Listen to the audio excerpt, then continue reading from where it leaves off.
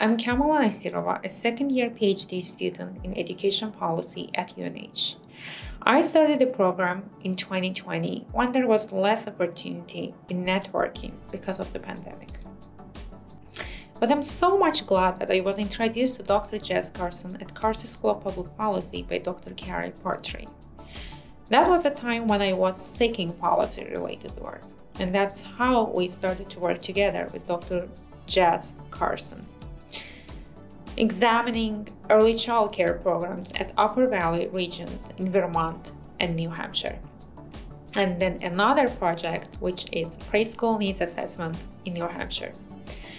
As a female researcher, working with Jess Carson shaped my applied policy skills and built a strong mentorship relation.